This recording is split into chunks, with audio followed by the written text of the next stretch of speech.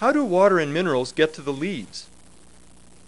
Although roots can exert a slight upward pressure, it is evaporation of water from leaves, a process called transpiration, that moves water molecules and ions up from the roots.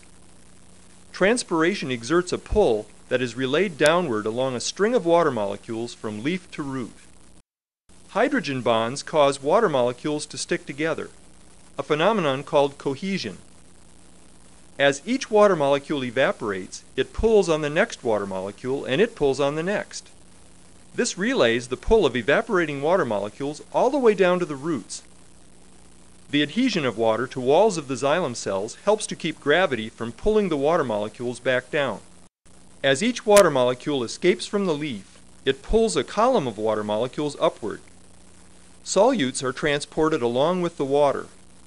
Thus, the plant's xylem uses the movement of evaporating water molecules, cohesion, and adhesion to draw water and dissolved minerals from the soil into its roots and upward to its leaves. Hot, dry, windy conditions increase transpiration.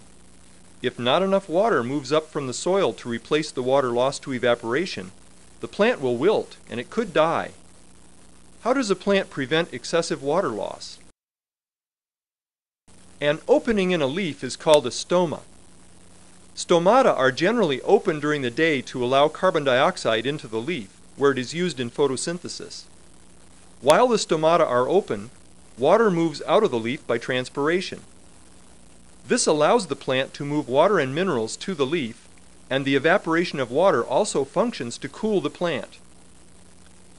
If hot, dry conditions require the plant to conserve water, guard cells close the stomata.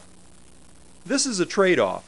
Although closing the stomata reduces water loss, this also slows down photosynthesis and may cause the plant to overheat.